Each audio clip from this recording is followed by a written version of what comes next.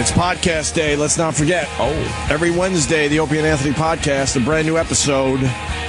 Give you an hour or two. I think this week's is a little longer because we decided to put Louis C.K. and Penn Jillette on this week's Opie and Anthony podcast. Nice. From last week's show, by the way. So brand new Louis C.K., brand new Penn Jillette.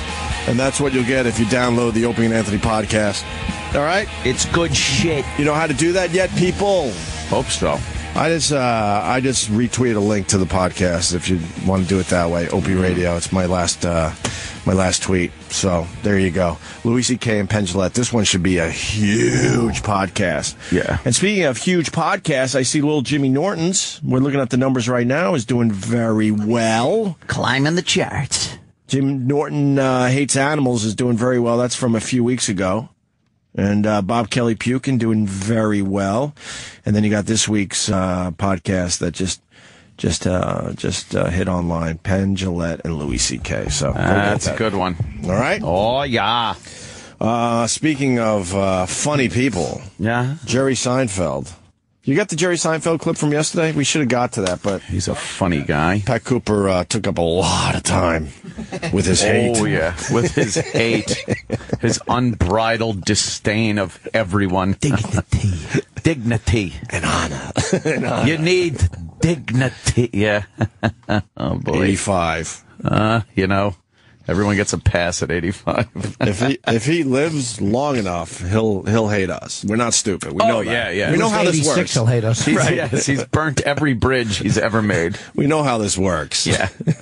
When someone comes from the other side to spew some hate, you just know it's a matter of time before it happens to you. Yep.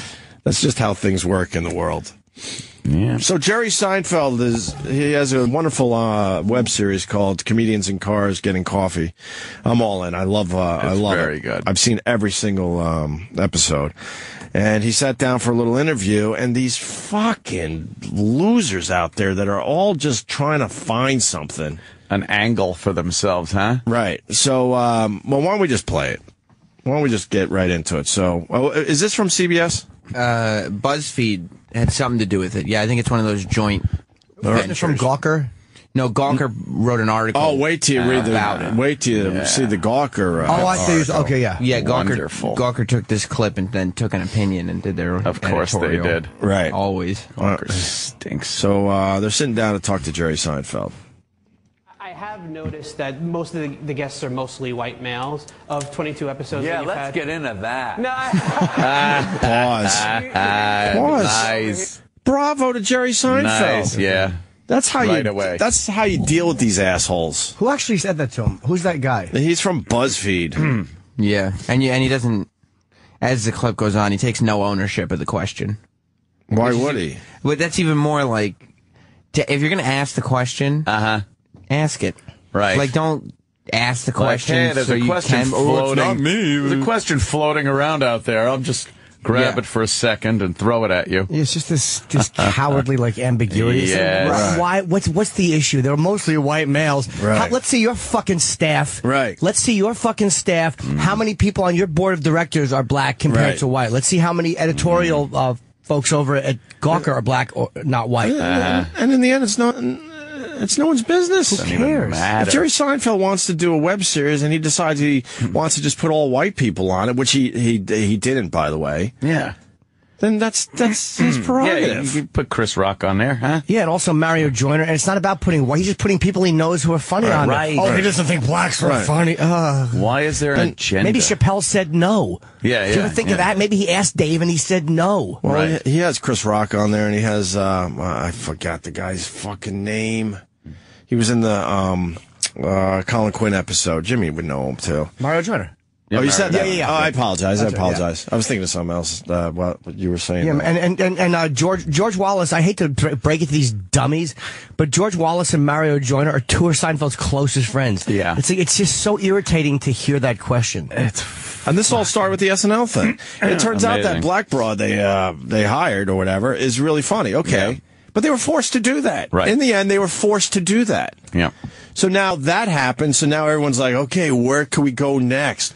Who else is not using minorities or Asians or black people? So fucking ridiculous. It worked out in SNL's favor in the end, but they were forced to do that. Everyone knows it. Can you imagine this pussy saying that to a black guest? Yeah, right. It wouldn't happen. Right. Continue. Yeah, Jerry. But Jerry, gets right into this right away. That. No, but you Take a look over here, Peter. What do you see? A lot of whiteys. What's going on here? but this really pisses me off. But go ahead. Pisses me off. Well, that's okay. Go ahead. But you made a comment on the Tina Fey episode that I thought was interesting that I'd like to get your thoughts on a little bit more. You said, you were talking to her and you said something about the female comedians. It's a struggle for them to balance their feminine projections with their comedic goals. Yes. And in the context of comedy, not gender diverse, I just want to know what you meant by that. Well, I was kind of curious what it's like to be a woman in comedy as opposed to a man. There's a little bit of a difference, and I thought that might be an interesting thing to discuss from her perspective. She's so successful at it, and I was just wondering how she looked at it, if she even thought about it. And she kind of gave me the answer, which is, yeah, you do have to think about that, but, it's just another thing to think about. Okay, all right, fair enough. Now but there were a lot of things about comedians and cars in the beginning. The first 10 I did, I think, were all white males. And people were writing all about that, which that's part of the reason why I asked. People had tweeted at me when I said I'm interviewing with Jerry Seinfeld. Okay, ask him about their gender diversity. I mean, people think it's the census or something. I mean, this has got to represent the actual pie chart of America. Who cares? It's just funny. Funny is the world that I live in. You're funny, I'm interested. You're not funny, I'm not interested. Okay. And I have no interest in gender or race or anything like that, but everyone else is kind of with their little calculating, is this the exact right mix? I think that's, to me, it's anti-comedy. It's anti-comedy. It's more about, PC nonsense than are you making us laugh or not? Right. Good for you, Jerry Seinfeld. Good for you. And by the way, most of his audience for his show was it was white people watching it. That was his show. And I don't think he's doing any type of a racial thought when he's fucking booking people. Of course. Acting like O'Brien. Right. There. So, God, that question annoys me. And then Gawker went with it. I did not read the Gawker article yet. No. It's brutal? Yeah. It's irritating, this guy, Kyle. Yeah, and it's kind of typical Gawker, too. Typical fucking snarky, douchey white guy. God, of course. Like, he basically says that in that clip, the implication is that non-white males are not funny. Right. But the guy is, if he's saying that, it's a lie or it's a purposeful misdirection. There's no way you can hear that and be an intelligent person and think that Seinfeld is discounting black talent by saying, I'm interested if you're funny.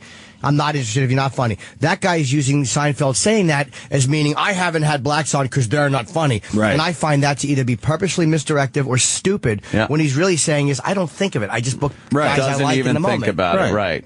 He might have asked Jamie Foxx and Jamie said no, or Dave might have said no. Yeah, you don't know. And if there's 8,000 white guys in a row that he does on his show, it doesn't matter. It doesn't fucking matter to him. He's just like, this is who's on my show. He never even thinks about that shit. And he takes the quote, I live in, funny is the world I live in, blah, blah, blah, you're funny, you're not funny. And then this guy, his name is Kyle Chaka or something, something like that. Kyle Chaka. He writes, the quote seems to suggest that any comedian who is not a white male is also not funny, though he's also likely fed up with the amount of bad comedy he's been forced to sit through in his waning career. Yeah, like that. This guy's such a cunt. Waning career? What is he talking about? He just had Everyone's a talking Super about Bowl commercial for his web series. And Jerry Seinfeld could do whatever the fuck he wants. He has decided not to do much. Of course. And he finally came back with this Comedians in Cars Getting Coffee, and it's a huge success. And instead of coming out and doing a lame TV show, he had the biggest show ever. Right. So he wants to just let that go. He did that B movie. Like, he does weird little shit that he really wants to do. And that's what every comic's dream is. Right. This fucking guy who, by the way, doesn't have, like, it doesn't even register on the scale of success when compared to Jerry. Is making judgment and twisting words around and stuff. That's the world we live in. It is. It absolutely is. Go look at your Twitter right now. That's the world we live in. But people that had no desire or weren't brave enough to try to do anything are the ones that weren't brave enough, try to knock you smart down. enough. Right. They're the ones that's now the world critiquing. we live in, and they're in high positions, too. I'm a blogger. But shut it. Gawker is a pretty big website. Yeah, and at this least guy, everyone knows they're fucking assholes. This guy, to misread it like that, it's unbelievable. Well, it seems to imply just cunty, fucking white boy, snarky, douchey language. And he continues. It's more, he goes, which is too bad, because Seinfeld is downplaying the work of everyone from Richard Pryor and Bill Cosby to Aziz Ansari, Mindy Kaling, and Eddie Huang, who are all in various stages of their own sitcoms that just might turn out to be the next Seinfeld. Could you get this guy on the phone? We can try. Let's try to get him on the phone. Right. I don't know Mindy or Eddie, and I do know Aziz. I would say, with all due respect, it's not fair to put any of them in a category with Pryor. Right. I mean, it's like, do you really think in that moment that Jerry Seinfeld is discounting Richard Pryor? Right. If you believe that, you're a dumb motherfucker. Mm-hmm. Yeah, let's try to get him on the phone. What a to dummy. explain himself. It was pretty obvious what Jerry Seinfeld was saying. You don't think he'd have Eddie Murphy on his show if he could? Of course he would. If Murphy would do it, he'd do it in a second. I would imagine a bunch of guys said no to the show. And if the guy really watched the web series, it's very obvious that Jerry's using a lot of his friends. Yeah. He came up with David Letterman and Jay Leno. They're both on the show. He's very close with Colin Quinn. Colin's on the show. And then these other guys that you didn't even know he was very close with are on the show. They're all his friends. Why most of them are on more black friends? Most of them are his friends. Chris Rock is a very good friend of Jerry Seinfeld. The Exterminator. And then there's a couple he just threw in because they're really hot right now. Yeah. So yeah, like Gervais and Louis, but he's known all those guys for 20 years. I mean, except for Ricky. But I don't think he's friends with Tina Fey necessarily. No. They know each other and they've probably walk in the same circles. But there's a lot of guys that are really truly his friends. He invited a black marathon runner into his house. That's how you're getting lazy now. You're just getting lazy now. Exactly. Maybe it was the problem is when he had Michael Richards on and he made him do his Laugh Factory set out the window at a crosswalk. He did have Michael Richards on.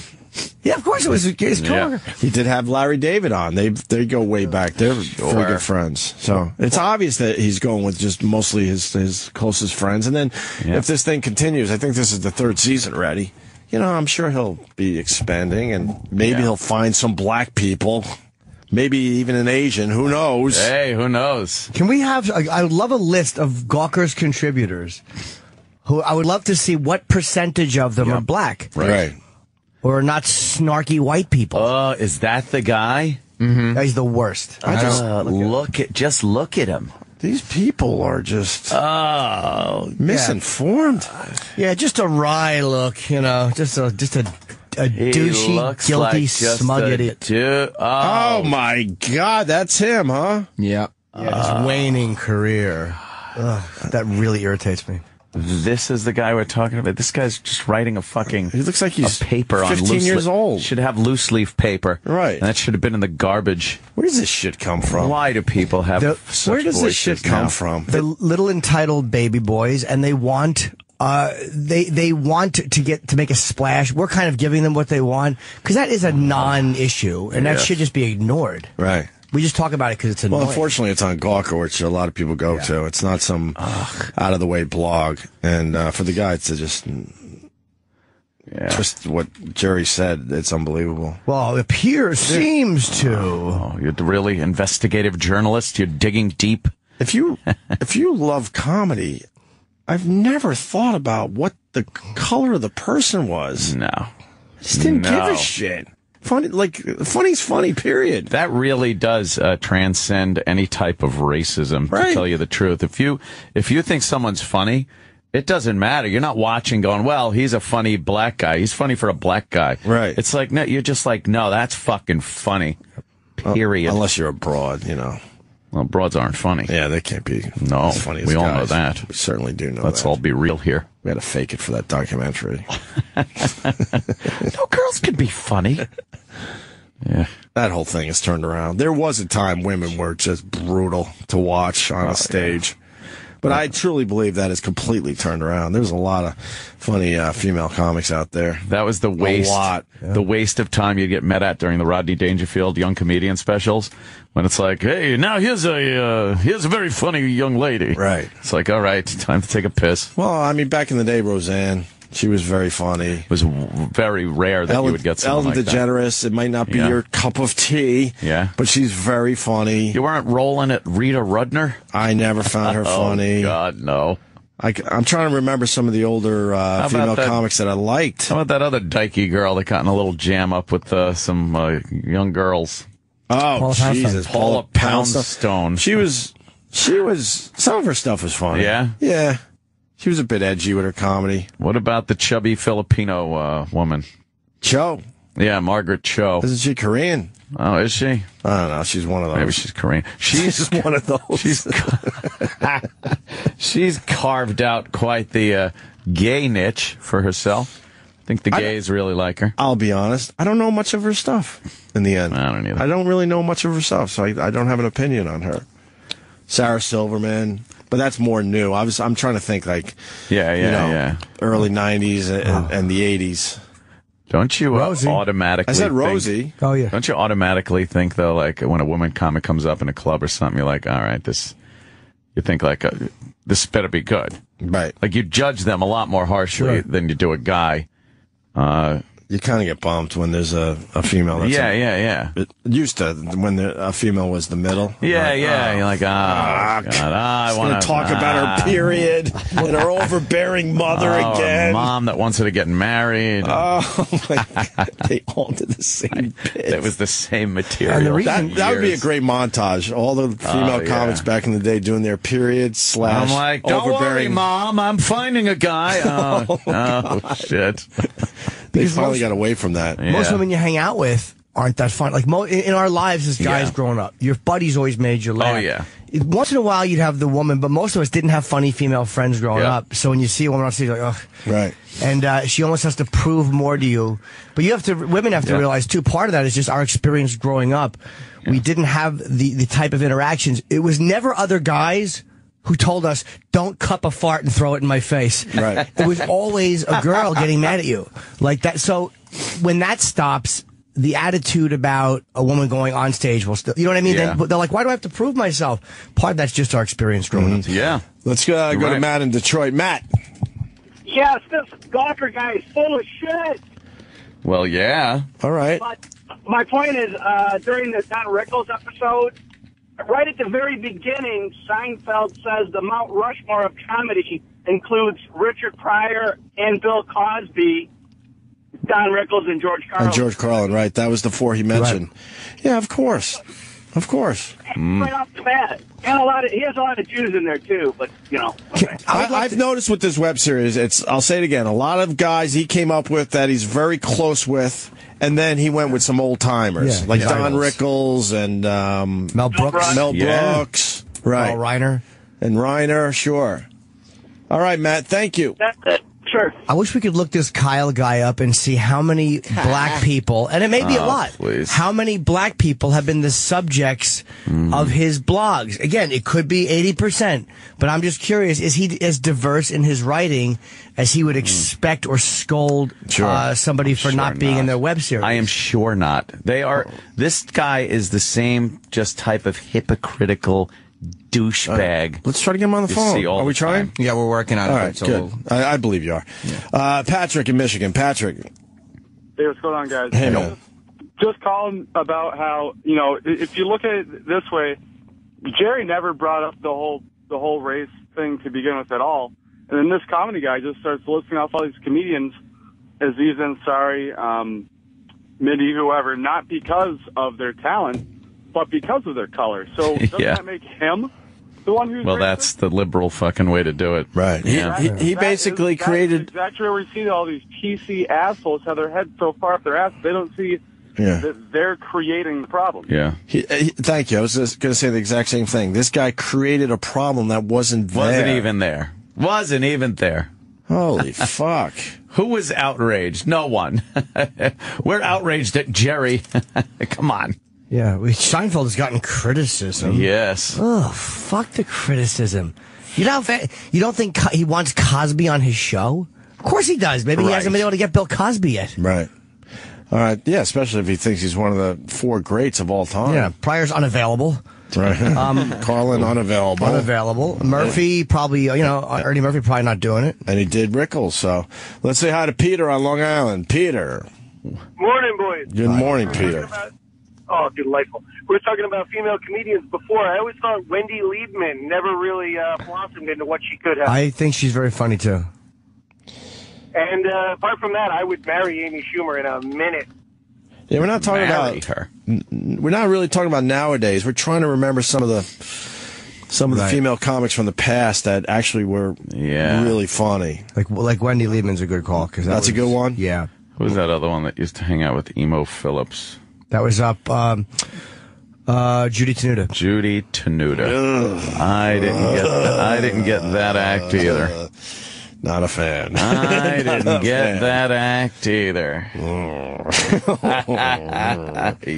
I hear some Judy Tenuta? Some Judy Tenuta. Just a random clip? Oh, yeah. All right, let's go random. Oh, she's got her accordion. Doing the act. Hi, pigs. I remember that. You know, my name is Judy, and I have my own religion, Judaism. Is she retarded? Yes. Soon you will all be my personal love slaves. But first, let's go back in time. Oh, cute.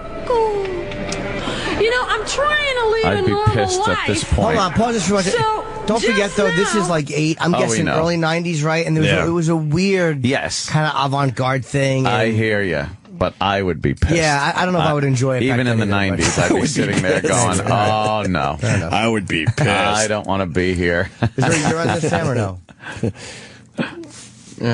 No, not. What do you think this is? Early 90s, late 80s? I think this is late 80s. Maybe even earlier.